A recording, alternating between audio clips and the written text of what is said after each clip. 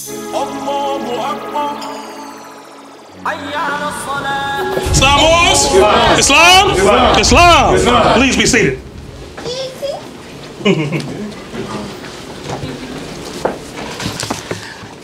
Arise, giving all praises to the great God of the universe, affectionately known to the Moorish Americans as Allah. Allah is the author, the creator, the governor of the worlds, the almighty, eternal, and incomprehensible.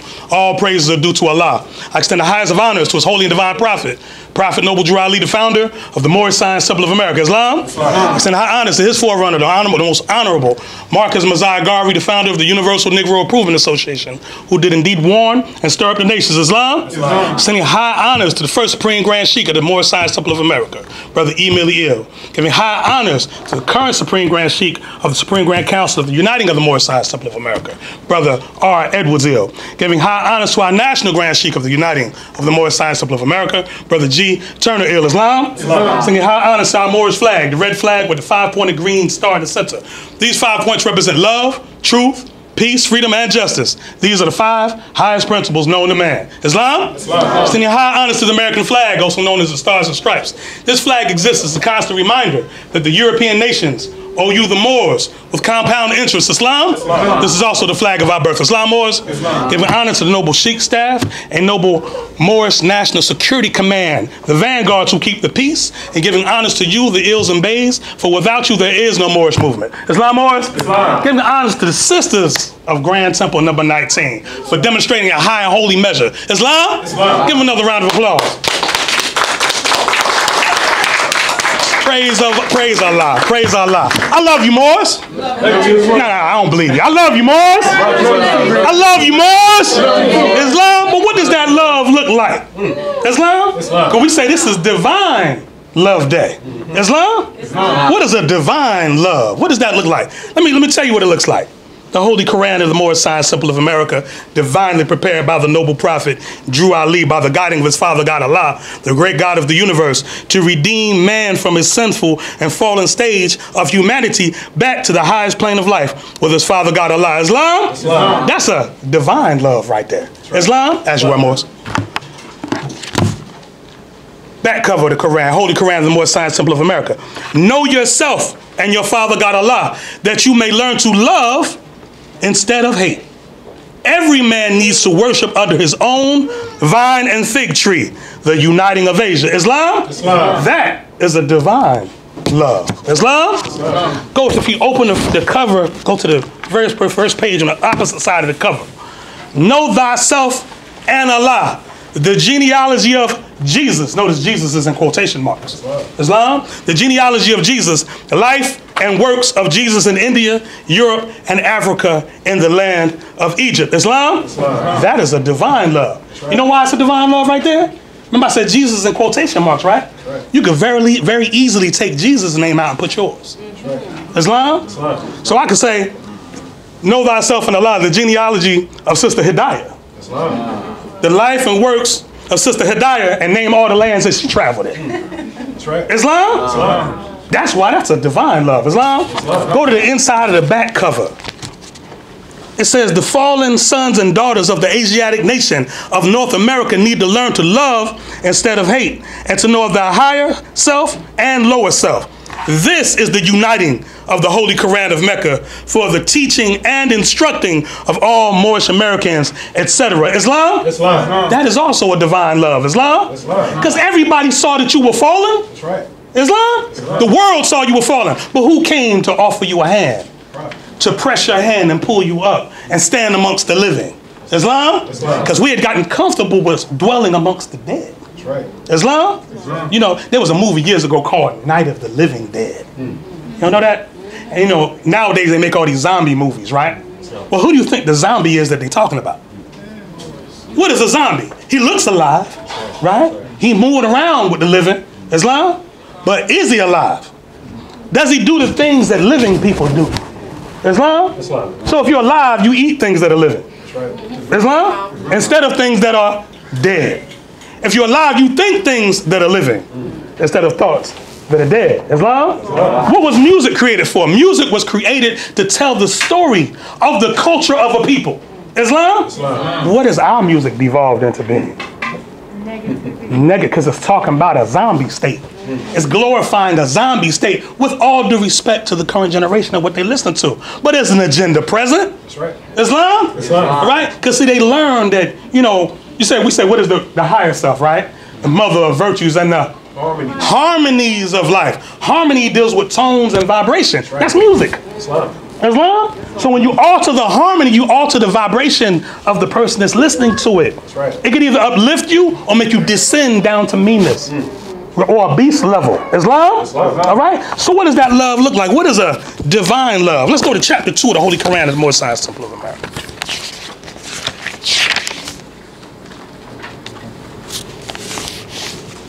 Let me hear it. Islam, are you there?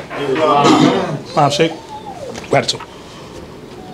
So if we start at instruction 10, it says, Elihu said to Mary and Elizabeth, you may esteem yourselves thrice blessed, for you are chosen mothers of long promised sons, who are ordained to lay a solid rock, a sure foundation stone on which the temple of the perfect man shall rest, a temple that shall never be destroyed. Why shall this temple never be destroyed? Is this temple measured up by time? No, so it can't be destroyed. Islam?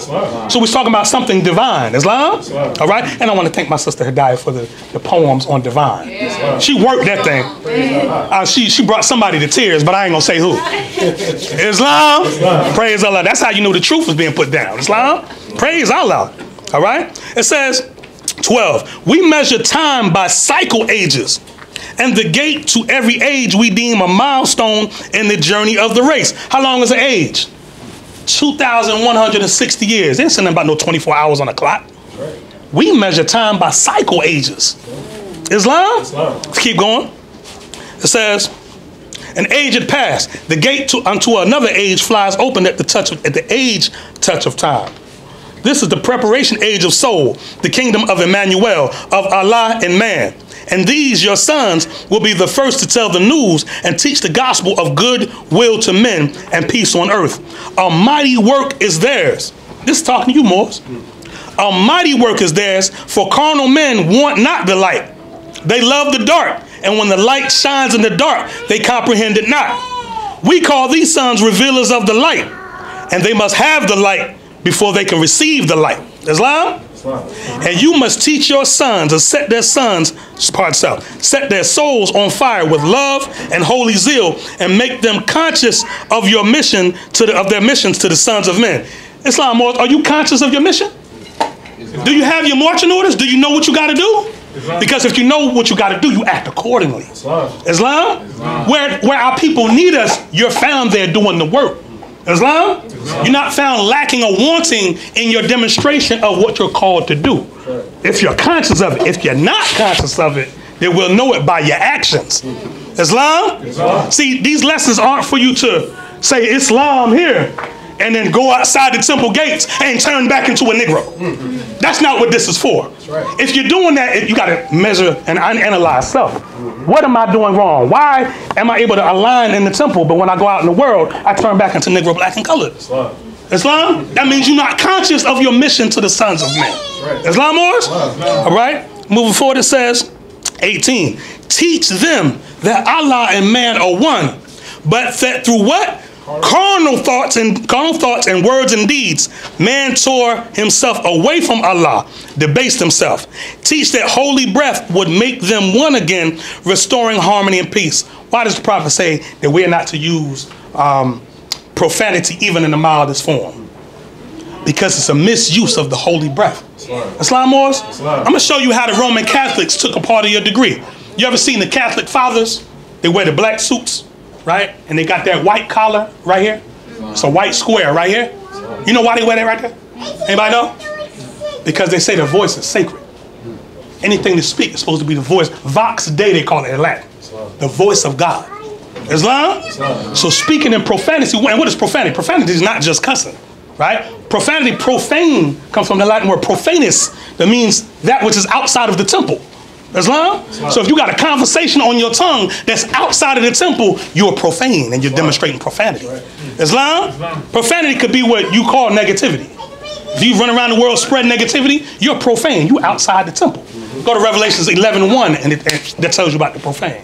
Islam? Let's keep moving. It says that naught can make them one but love, that Allah so loved the world that he has clothed his son in flesh, that man can comprehend. The only savior of the world is what? Y'all, I don't believe you. 2 people said it. The only savior of the world is what? Love. Islam. Now you working. And Jesus, son of Mary, comes and manifests that love to men. And Jesus means what? Justice. Islam. Just in case you thought we was in church. Just in case.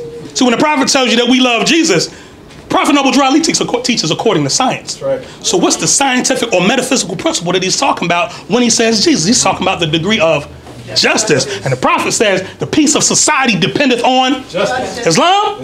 All right, let's keep moving. Just making sure y'all with me. Islam? Now love cannot be manifest until its way has been prepared, and naught can rend the rock and bring down lofty hill and fill the valleys up and thus prepare the way but purity. But purity in life men do not comprehend, and so it too must come in flesh. And you, Elizabeth, are blessed because yours is purity made flesh, and he shall pave the way for love. This age will comprehend but little of the works of purity and love, but not a word is lost. For in the book of Allah's remembrance, a registry is made of every thought and word and deed. And when the world is ready to receive, lo, which means look, Allah will send a messenger to open the book and copy from its sacred pages all the messages of purity and love. Islam yours? Surely Allah speaks the truth through his holy and divine prophet, Noble Drew Ali. Islam? Now with that, when he talks about that registry, right? He talks about that book of Allah's remembrance. What is that book? Is it a book with pages? Is it something you can go to a bookstore and buy? Is it something you can go to a library and find? No, it's talking about your soul. Islam? Everything you do is recorded on your soul. Islam? Ain't nothing outside of you that's going to keep you in check. It's you. Islam? All right? If you broke, guess what? Ain't nobody else's fault. It's your fault. That's right. Islam? Change your thought, and then you'll find a different action occurring to you. That's right. Islam? If you ain't happy, it ain't nobody else's fault. Whose fault is it? Yours. Yours. Islam? Ain't nothing outside of you that has the power to make you unhappy. That's right. Islam, because it's a conscious decision to be unhappy. That's right. Right. You got all your eyesight, you're upright, you got strength, you got all your mind, and you unhappy. Islam. What do you think Stevie Wonder would give to see what you were able to see? Wow. Right? But then Allah is so merciful, he gave him a sight you don't have. That's right. Islam? Islam. Google Stevie Wonder's song called 1492 and tell me he ain't talking about the Moors. Stevie Wonder know he a Moor, but you don't. That's right. He got eyes that don't work. Islam. Islam? Islam? Listen to that. Go bring that song up. Look at the lyrics and see what it's talking about. Tell me that ain't Prophet Noble Drew Ali. Islam was? Islam. All right? So the Prophet talks about a registry being made, right? So in the manifest, we've actually created a national registry to record ones as Moorish American so we can document and get an accurate count of the Moors here in America. Islam? Islam. So for you Moors as members of Temple 19, when we're asking you stuff like, we need accurate names, right, to put down on the list, because this, the registry has to be it has to be your legal, identified name, right? Because right now, the sister demonstrated a powerful demonstration on freedom, right? We have to get our freedom back, right? But right now, we got to talk with the nations of the earth. Prophet said what? Come and link yourself back with the families of what? Nations. So we got to get ready to talk to the other nations of the earth, which means we got to be organized. In order to organize, you have to have an accurate count, a number of your people, right? Ain't no nation on earth that don't know how many citizens they got. That's right. Right? How many Moorish Americans are there in America? Do you know? That's why we put the registry together. Islam? Islam. So we need that accurate count, and we need our sisters to really be working with that, because y'all bring the children into the world. Islam? Islam. We don't want them to slip between the cracks and be considered as Negroes. Right? There's something called, and I don't want to get too deep in this, there's something called assumable jurisdiction, which means that if you don't proclaim who you are, it will be assumed who you are, because you look like a particular thing.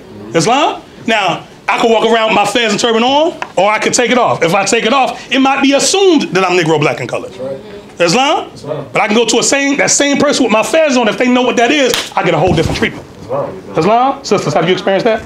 Get doors open for you and stuff when you got your turban on. You might not have your turban on. They don't look twice at you. Y'all know what I'm talking about? Islam. And I use the sister brothers. I know y'all know what I'm talking about. Islam? All right? So it's about a divine love. And what makes it a divine love? The Prophet Noble Drew Ali has a demonstration in his proclamations when he talks about the truth and the divine truth. Let's see if I can find it for you really quick. Here we go. Right? The Prophet says,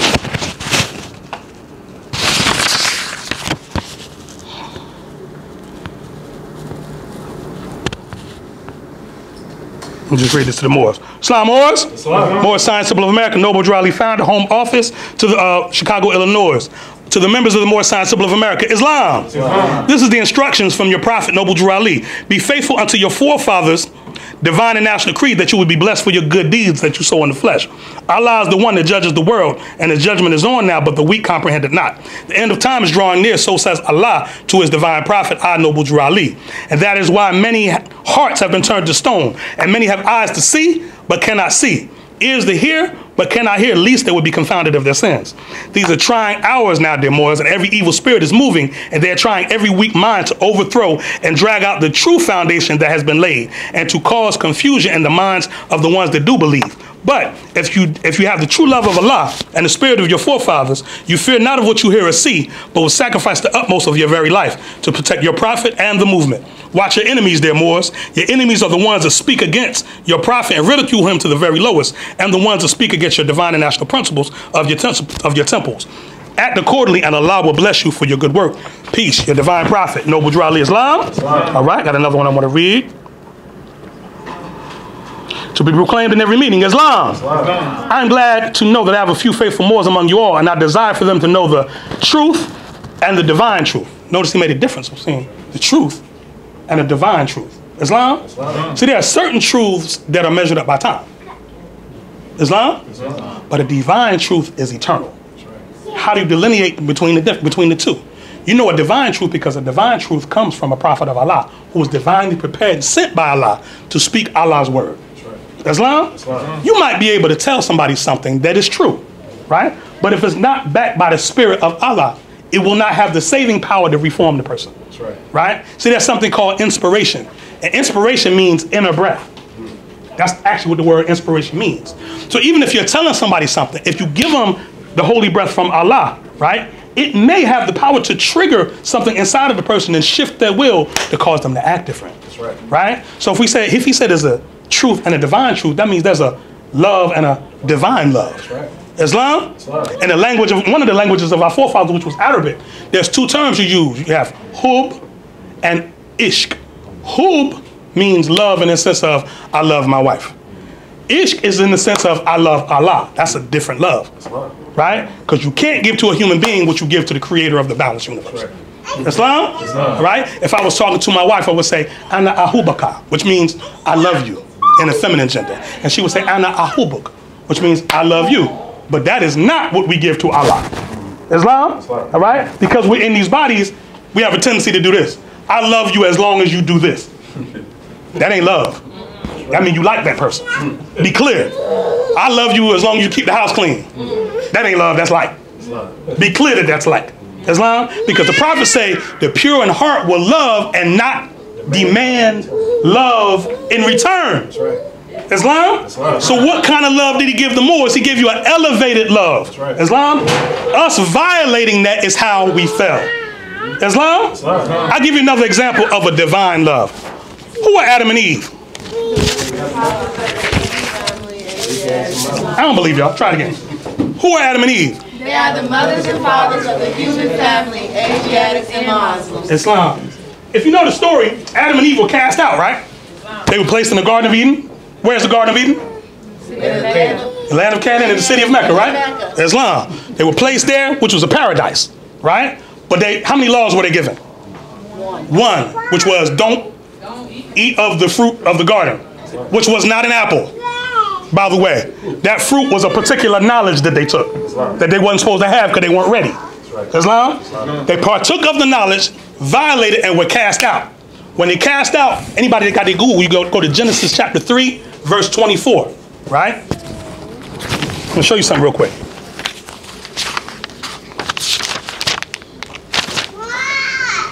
It says, so the Lord God drove out man, and he placed at the east of the Garden of Eden cherubim and and a flaming sword which turned every way to guard the path to the tree of life. One of my former grand sheiks, an elder that taught me my Moorish science, Sheikh James Barnes Bey, may Allah be pleased with him. He instructed me, he said that a thing is only as important as the amount of protection that you put upon it. I'm gonna say it again. A thing is only as important as the amount of protection that you put upon it. Brothers, if you're walking down the street with your lady, right? And she's walking, closer towards the curb by traffic. Do we allow that? No. Why do we not allow that? It's not safe. It's not safe. Car could jump the curb. Not like our bodies are any more designed to handle the impact of a 2,000-pound vehicle. But life, she's the womb, she got to continue. I get taken out, life can still continue. Islam? All right? So again, if you notice with this, it didn't say they were put out and they had to train some cherubim to hold the post in order to keep them out. The cherubim were already in place to keep them out. Islam? I want to give honors to everybody who submitted to the security search tonight, right? Because I'll give you something that you may not know here at Grand Temple 19. Over the past 2 to 3 months, we've stopped firearms from coming in the door because of the search. We've stopped knives from coming in here because our people in Asia, they out there in the world, they feel like they got to carry that stuff to protect themselves. Islam? You ain't bring that stuff up in here without women and our children. Islam? So you gonna get searched. And praise Allah for submitting to it, because now we can teach in peace because we know ain't no weapons in the room. We ain't got to worry about that. Now we can worry about evolving ourselves and receiving the lesson. Islam? But when there's a danger present, you on a different survival mode and you cutting off your higher self. Islam, Moors? So I want to say, from a divine love, thank you all. Islam? Thank you. Because in the whole time that we've had a charter, the Moorish Science Temple of America, our doors have never been breached. Islam? And we've always been safe up here. Islam? And we ask to submit to the search because we love you. All right? Because it's a divine love. And you're super important to us. Islam?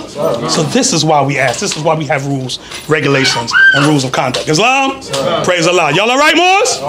Praise Allah. I just want to let y'all know, Moors, we got some food being prepared in the back. And I don't want to hold the floor up. See if I can call our sister chairman back up. Take your time, sister. But I want to thank you all for coming out tonight to the Moorish Science Temple of America. The Moorish Science Temple of America was established by Prophet Noble Drew Ali in 1913 for the uplifting of fallen humanity. Islam? To create an environment where we can learn not only that stuff was taken away, but how to get it back. All right? So you can learn your name, your nationality, your dress code, your customs, your culture, all of that. Islam? How many people don't know who Noble Drew Ali is? By a show of hands. Everybody who knows who Noble Drew Ali is? Really? Praise Allah. Islam. All right? So at this point, I will call our beloved Sister Chairman back up, Sister L. Hayes Bey, and yield the floor. Islam? Islam. Peace.